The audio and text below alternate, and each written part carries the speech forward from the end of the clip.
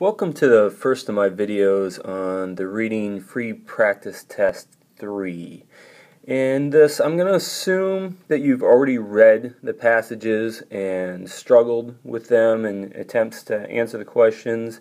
And really, I'll just be highlighting the key parts of the passages and the main ideas and really talking through my thinking as I try to figure out these questions. So let's start with the first question here. What prompts the narrator to call the young eagle a foolish bird on line 8? So on line 8, let's highlight that.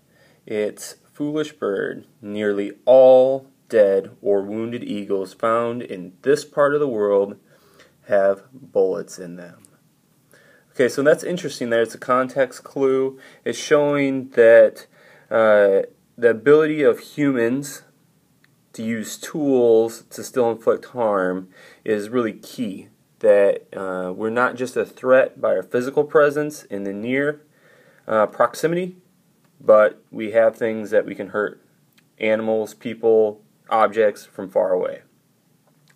And let's go back to that question. The first one, the eagle lands on the beach instead of staying out over the water. See, that's not correct because when he sneaks up on the bird, it then goes up and flaps out over the water, turns for no other look, and then lands 40 feet up in a beachside spruce. It was on the beach, but then it ends up landing up in a tree. So it cannot be number 1A. Now B, the eagle does not notice the narrator until he is within 50 feet. Now that one's kind of tricky because that could mean that it's foolish.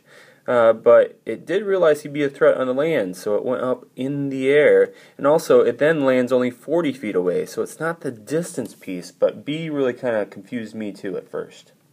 C, the eagle settles for the remains of a dead fish rather than hunting for a fresh one. Alright, and there's nothing about it hunting or getting fish, so that by elimination leaves D.